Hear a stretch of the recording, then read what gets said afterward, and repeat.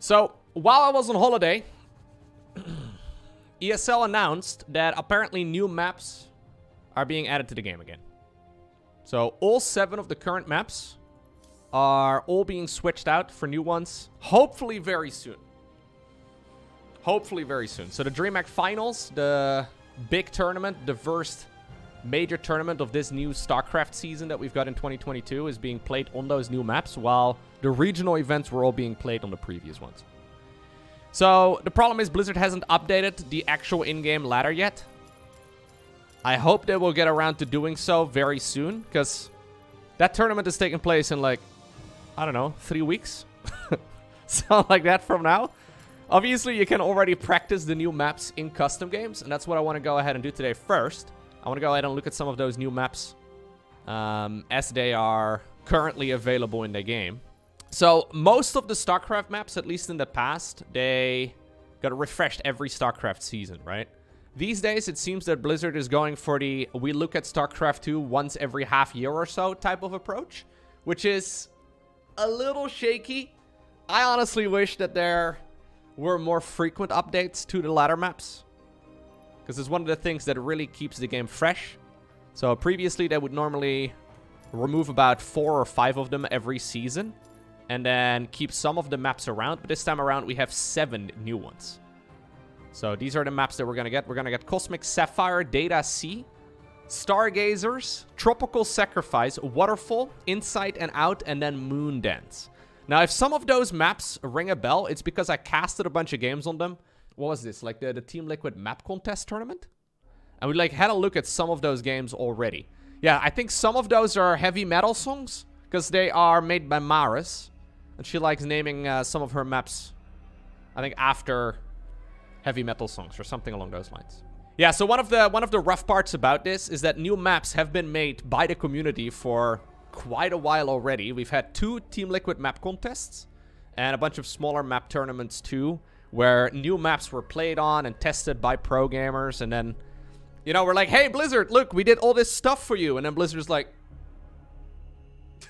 just nothing, which kind of sucks. But supposedly the maps are going to be updated this week. Am I surprised? No, I'm not surprised. I'm just really disappointed. That's all. I can probably find Wikipedia articles for every single one of these. Yeah. Oh, I remember this one. Yep. So this one is made by Milo on Fire, which is still a map name or a map creator that, you know, my cat is named Milo. I'm a little... Why is he on... Anyways, it's okay. I don't remember exactly where this one ranked as far as the TLMC goes. Let me see if I can find it. Okay, so this is the TLMC 15. And then this is the TLMC 16. If I'm not mistaken, I think the maps are probably from these tournaments. Although I'm not entirely sure. Oh, Oblivion. Oblivion was such a good map. I mean, at least the games I saw on this map in the GSL, they looked pretty legit. But sadly, they never used this as a ladder map. I'm not sure why. So this is kind of like the rough part, right? So this map, it won the TLMC back in July of last year. It's been a while. But yeah, apparently it won the tournament in July last year. So the map is probably made in like January of last year, because it's a pretty long process. And while they did play on this map in the GSL Code S, because they replaced, I think, Submarine, if I'm not mistaken, with this map. Yeah, they just never used this on the ladder, which is a little bit disappointing. Yeah, dude, there was this... there was this one bug on Oblivion. Was this... I think it was Solar versus Parting, right? Yeah. So it turns out there was a little bug right over here. I think it was Solar versus Parting. At least that's the assumption I'm going to make. Anyhow, imagine this, right? Solar spawns over here. Parting spawns on the other side of the map. Parting found out before the tournament began that you can actually make a full wall right here at the bottom of the ramp with a single pylon. It's really stupid. It's like genuinely dumb. There was a little bit of a doodad issue right over there with the unbuildable plates and stuff. So you could just do a 1 pylon contain. Who else but Parting? Right. I also kind of like how that was like a hush-hush thing for a while, because I know the map was around at that point for several weeks, and for some reason Barding probably knew of this for quite a while, and for some reason he didn't show it to anyone else until a tournament game. Yeah, that wasn't supposed to happen. That was a little bit shaky. I would have definitely gone in protest if I was the Zerg player in that particular instance. But. Cosmic Sapphire. So, this one was made by Milo on Fire. Cosmic. Alright, so this one apparently was tied for 7th and 8th place. I don't remember exactly where I rated it and where I ranked it when I first had a look on this map. When I first had a look at this map, rather. But I thought it was really good. This was an interesting looking one.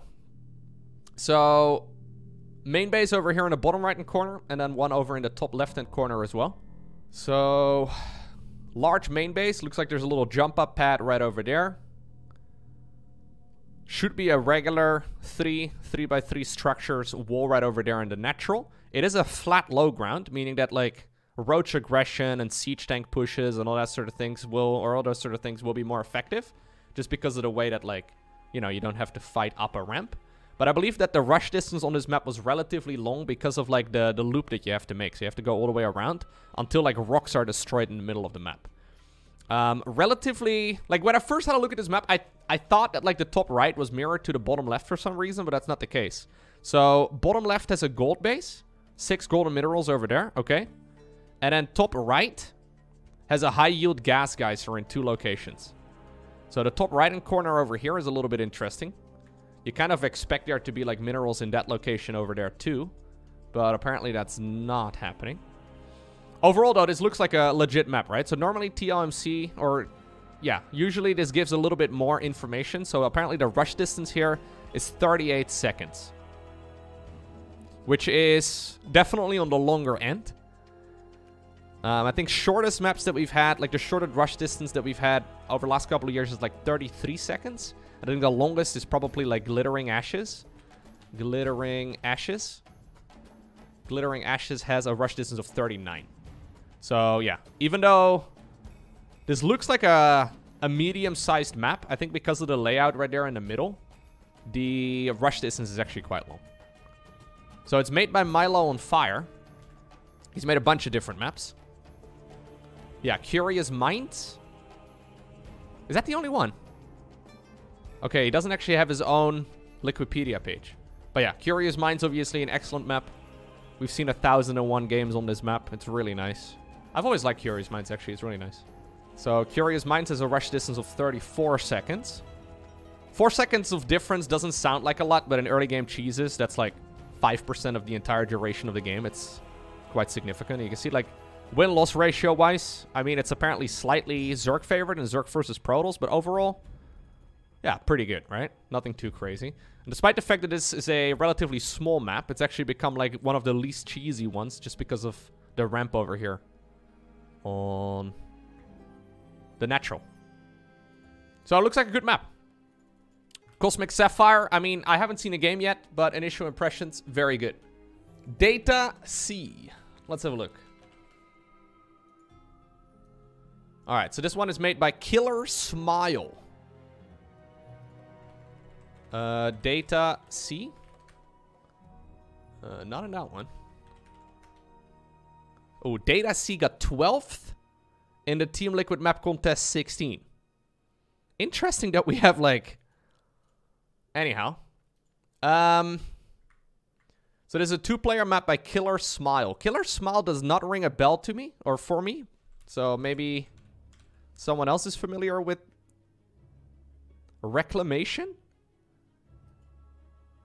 Okay, Reclamation is a really long time ago, it feels like. Oh, this is a 2v2 map. Oh, no, that's why. I was going to say, I haven't seen this tile set in a map in a very long time, like that background, but it's a 2v2 map. Alright, I don't really care about 2v2 maps that much. But let's see. Data C. So, main base. Main base. Natural. Looks like there is a ramp right over there from the natural. And then a couple of different third bases to choose from. Not entirely sure why this map ranked relatively low compared to some of the others on the list, but since the main bases aren't in the corners of the map, flight travel distance is definitely shorter. So maybe drop play and all that sort of stuff could be a little bit more aggressive. But the dead space over here doesn't seem too short. It's not like you can put a siege tank over there and then, you know, kill structures in the opponent's main base. There do seem to be quite a few choke points. The meta right now, though, is pretty active and not super turtly. I guess this map doesn't really have anything spicy, right? It doesn't really have anything super exciting. But at least my initial impressions, yeah, it looks pretty good. There is a season in StarCraft 2. So the current season is supposed to end July 12th. Honestly, with the last couple of map updates that we've had in StarCraft 2, Blizzard has just sort of published it mid-season. Just because I guess they don't have the time or they don't get the time to actually be able to have it coincide with the actual season start. Like, this is the season lock, right? So if the new maps aren't going to go live until, like, July 20th, that would be a little too late. Because by then, yeah, the DreamHack tournament will have wrapped up. So I really do hope they decide to publish it, despite the fact that it's going to be mid-season. Stargazers. Stargazers is a Nightwish song. I would listen to it right now, but I can't because the MCA. No, I don't really want to get copyright strikes. Stargazers. Oh, I remember this map. This map has a little star right over there in the center. Look. I think I casted a game on this map as well, if I'm not mistaken. I casted a banger of a game. Stargazers. Didn't I? Hold up. Euthermal's super slow Terran push? Did I cast multiples on this one map? Oh, yeah, I did. So this was back in February. Max Specs versus Bly? Right, there were some crazy silly games and strategies on this map. Right, this is Bly going for a gold base first. Because there is one all the way at the very bottom of the map. Because of course Bly goes for the gold base in the furthest possible location. Yeah, so these are from the Team Liquid Map Contest 16 as well. And they're made by Maris. So Maris, at the time, was playing around with a bunch of different in-base expos. And this map has one as well, which is very interesting. Personally, I've never been a fan of in-base expos. Because usually they allow you to kind of just turtle up on 3 bases. These, however, are not super easy to take, but obviously still relatively easy, right? So this is the main base right over here. Then you have your natural right over there. And then this one, that's the pocket base. It's in the direction of the opponent. And it has like a couple of very small yield mineral fields right over there in the center, as well as rocks right over there. So basically, or mineral rocks, I guess. Anyways, basically you can mine these out to create like a bit of a strange push. And obviously you can do so as well on your opponent's side. So say you take this as your base, and then you decide to go for like a 1 base play as Terran, so you go for like a 1-1-1. Then you expend over here, and you mine the stuff out in that direction, and then eventually you send a couple mules on those minerals right over there. You can very easily do a push straight to your opponent's main base. There's some cool... Yeah, there's definitely some cool strategic variety that you can do on a map like this. And I quite like the layout of this one. I think that's what Mark ended up going for, Euthermal, in that game. That I casted back then. Where he went for like a super slow push through these bridges and over this area. And it's kind of cool. So obviously, if you do see, though, that your opponent's coming in and he's going for the slowest of slow pushes, you can just take the gold base over here. And maybe mine that, right? Or expand a little further away. I also like how the 6 o'clock base over here is going to be shared. So all of these, like if you draw like a vertical line, right? The right side would be player 1 and then the left side would be player 2 or the other way around. Anyways, the base at the 6 o'clock is going to be a shared expo. So even though it's quite far away from other expos, so it's going to be quite difficult to acquire. If a game goes to distance, I think this is going to be the most important base. So a lot of fights will probably happen around this section of the map, which should be really sick. Yeah. Lowko just float the main command center to the gold at the start of the game. I mean, golden minerals are good, but not that good. That's going to take like 4 minutes before you catch it. The command center is going to have to fly for a long time. Anyhow, so Stargazers, made by Maris. Maris is made about a gajillion and 1 maps. Death Aura, Disco Bloodbath, Everdream, Lightshade, Moondance, Nightshade, Romanticide, Stargazers, and Winter's Gate. Never really liked Winter's Gate very much, but the other ones are all very, very good. Yeah. I think we can all agree that all of these are fantastic. You can see how many games have been played on her maps as well. So this is tournament matches, right? So this is nearly 23,000 tournament games played on her maps, which is pretty insane. All right, Tropical Sacrifice. Let's see. Tropical Sacrifice. Made by Lagon. Doesn't ring a bell for me either. Okay. Oh, wait.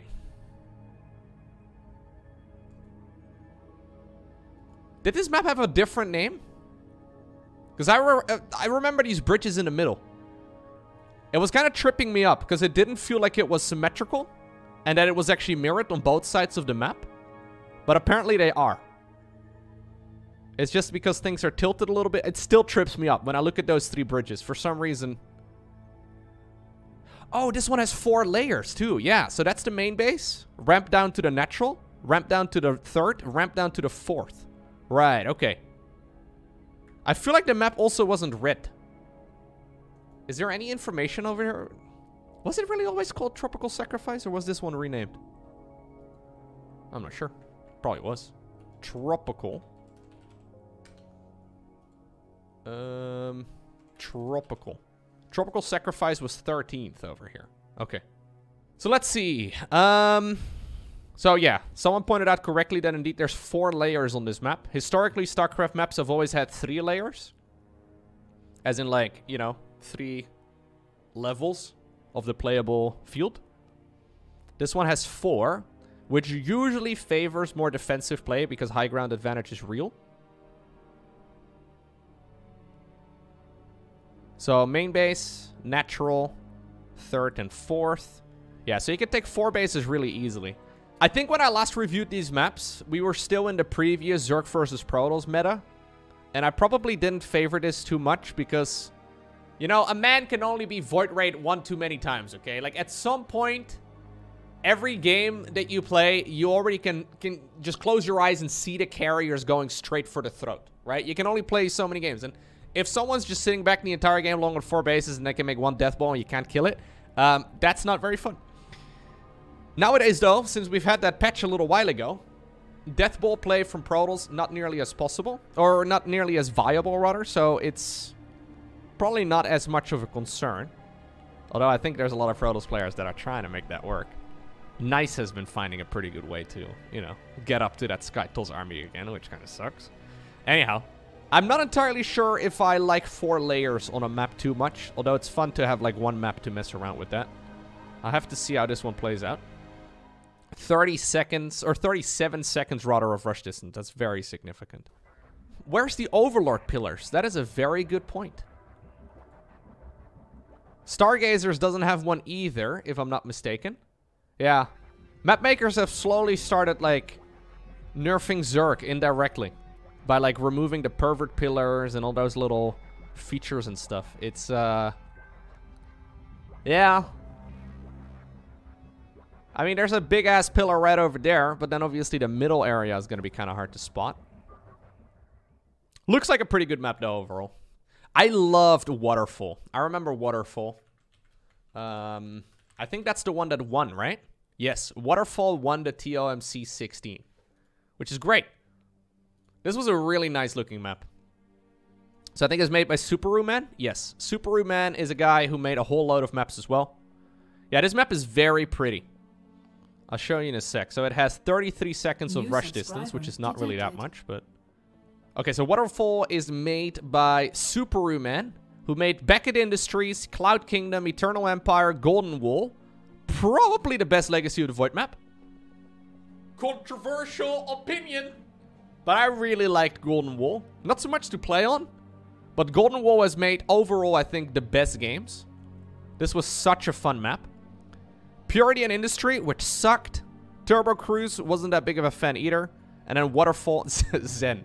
Man, Subaru Man has made some controversial maps, okay? Cloud Kingdom, mostly loved. Eternal Empire, basically Cloud Kingdom 2.0. Zen was a bit confusing. Turbo Cruise was also a bit confusing. Purity and Industry was... I mean... no. you know, I wasn't a big fan, but it was okay. Beckett Industries. Beckett Industries was actually pretty good. I actually liked this map quite a bit. One thing that made me dislike this map was Blizzard accidentally leaving it in the map pool for like an extra 4 months.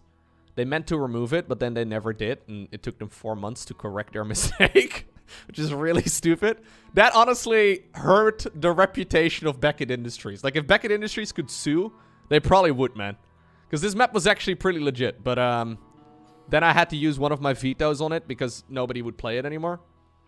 Waterfall was cool because it's got a river. Look at that.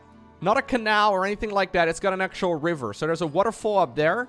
And then also, I think, a waterfall in the bottom right. Yeah, there's like 2 waterfalls. If you look very closely at these 4 pixels, you can see that there's a waterfall there. So apparently there's like little crossings in the middle of the map. 3 of them. So these are like the bridges on this map. You can literally go and touch grass. Yeah.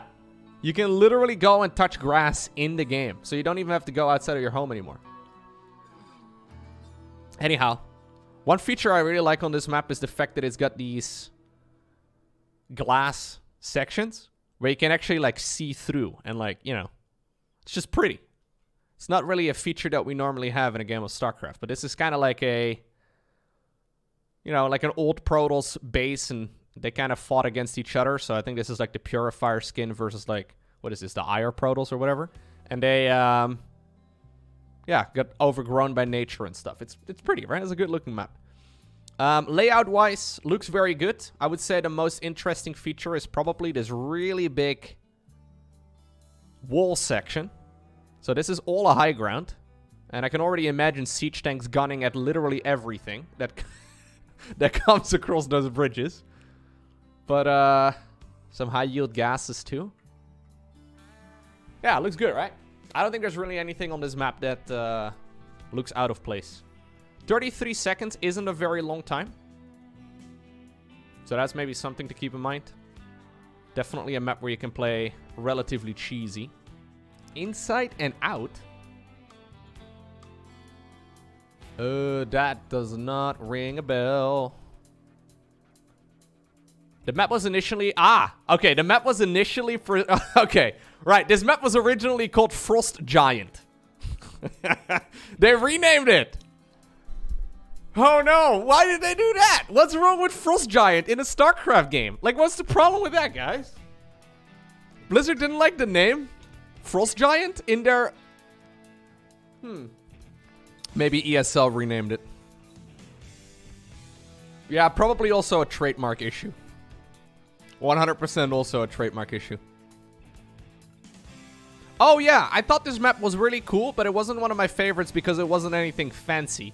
And I thought there were like some maps that had more interesting features, but I couldn't really find any mistakes or like, you know, mistakes on this map at all. It's very colorful.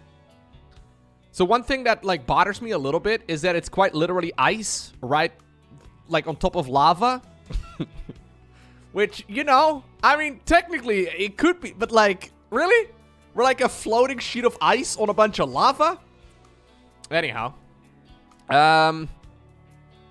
Large main base. We have a little pervert pillar over there, but that's definitely not a good location. Because, you know, things in the main base can just kill it and get high ground vision. After 35 minutes, everything melts and both players die. I would be... So, I know that people have suggested this for years, but I would be 100% okay with bases just disappearing at a certain time frame. Like, say at some point on this map, the 3rd base melts away. The 6 o'clock expansion is no longer accessible at the 17-minute mark, because that's when the lava rises. I would be so okay with that, but yeah. Pro gamers, you know, aren't, for obvious reasons. It'd be fun, though. Anyways, 1, 2, 3, 4, 5, 6. 6. Yeah. So, relatively small amount of bases, I guess, but nothing too crazy. Confirmed.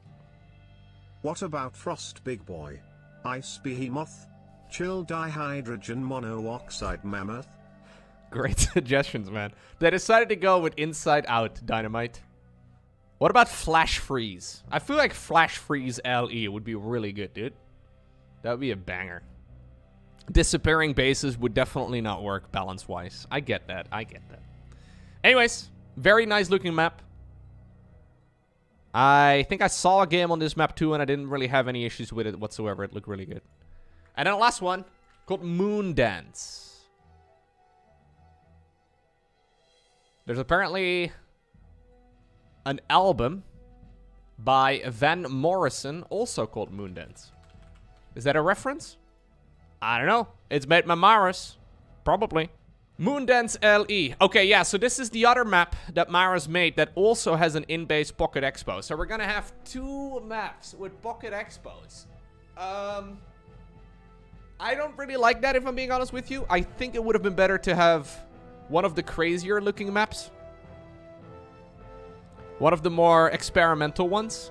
Rather than the ones with, you know, pocket bases. Because we haven't had any pocket expansions in a long time. I thought Aftermath was, for example, really good. I mean, Moondance was also really good, don't get me wrong.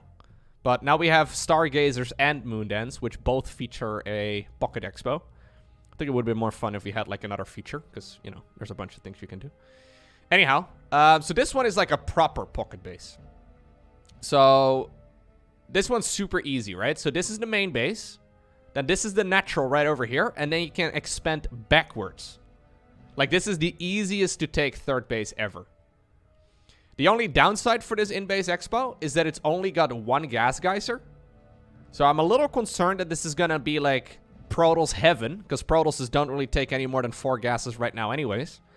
Which is a new development, I guess. Where they just go heavy, heavy gateway. Yeah, you can only have 12 workers there on minerals rather than, you know, 16. But yeah, it's an interesting base. Definitely going to create some variety. Although I can imagine a lot of it will just be a passive start, you know.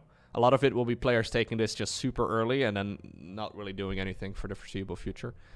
I'm usually not a big fan of maps that promote more passivity. And this seems to be a map that promotes a lot of that. Obviously, remains to be seen whether or not that's actually going to be the case. But I would have rather liked to see maybe a... like, for example, this map was fantastic, man. Aftermath was really cool. Really pretty looking map, too.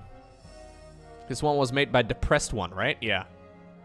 This one also had 4 layers, but you had, like, rocks over here at the golden base, and then, like, speed-up circles. Like, this one had the speed-up circle base. Remember that one? Where, like, minerals would be returned and stuff ever so slightly quicker. There were some cool things on this map going on, for sure. I would have liked to see this probably more so than the one we got, but that's okay. Who gives a shit about Loko's opinion anyway? No. Interestingly enough, though, quite a few of the maps that we did get are relatively lowly ranked in this list. I wonder if that's primarily due to just conservative map pickings?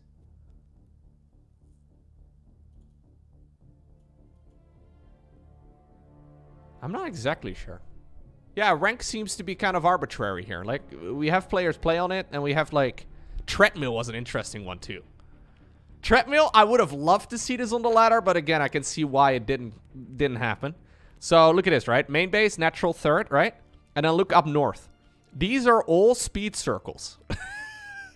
That's why it's called a treadmill, because you can go from here to up to the other side very easily.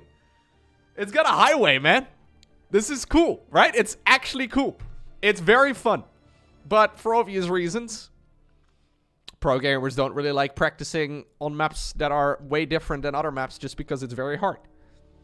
But, you know, if our goal is to try and determine who the best player is, I guess it's not a bad idea to have a variety of maps. But yeah, Zerglings can get from one side to the next very easily. I think I saw a game on this map where, like, siege tanks were sieged up in the bubbles, and Zerglings were on them, like...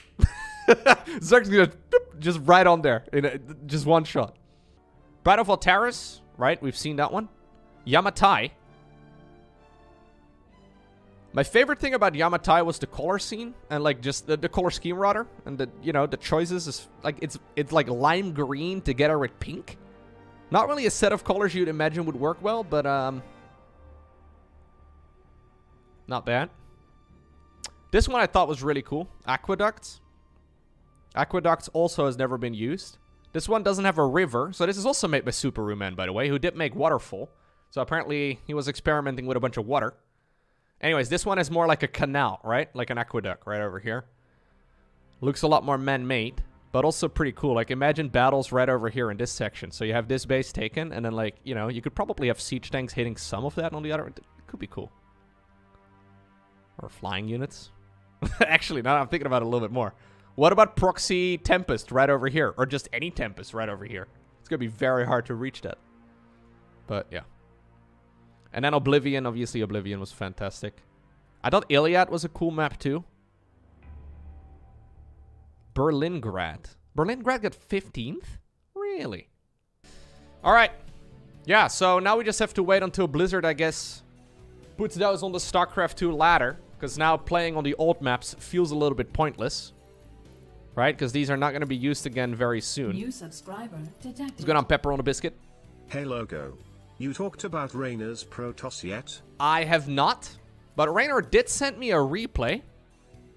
Like 2 days ago of a game I really have to cast. I'm assuming he's the barcode Protoss in this particular game. He said this is one of the craziest games. And he plays a lot of games. So I I will go ahead and cast this sometime later. Anyhow, so for the very first time, we're going to get 7 maps switched out. A little bit risky. But I think the choices for the maps are mostly conservative. Nothing all too crazy. There's a good chance that we'll be playing on these maps for at least half a year. So, yeah. It's going to be fun, man. I haven't played a lot of ladder recently because, you know, you can only play so many games on every map before it gets a little bit tedious. A little bit boring. But it's going to be very fun to play on these new ones. Looking forward to it. Yeah, so Joey tweeted this, right? Out of nowhere. So I responded saying, don't play with my feelings like this, Joey. Because he just, like, states this suddenly. I'm like, okay, where did that come from? I have no idea. Now, I do know that nice username works with a lot of people in the StarCraft community. So, you know, there's probably some value there, but you never know for sure. And then Dimitri responded to my tweet saying, I can confirm that. Now, Dimitri, for those of you unfamiliar, he's the tournament manager for StarCraft 2 for ESL. So basically, the professional scene of StarCraft 2 these days. Which, yeah, has a little bit of credibility. I mean, if you've watched any of the pro player streams recently, which I know you guys don't, right? Because you only ever watch my stream, right? Right, guys? Right. Anyways, you may have noticed that a lot of them are practicing on, you know, custom games and custom maps and stuff that, you know, may have already indicated such a thing.